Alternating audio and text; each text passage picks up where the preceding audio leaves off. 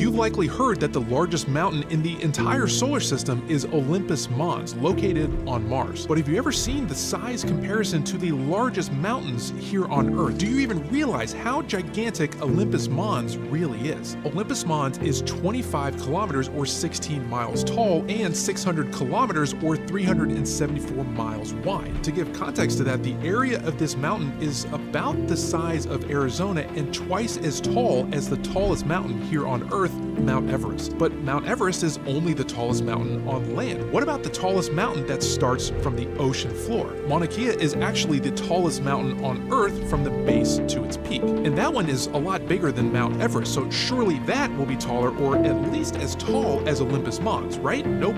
Not even close. Olympus Mons still towers over everything. In fact, if Olympus Mons was here on Earth, the peak of the mountain would be almost higher than the Earth's ozone layer.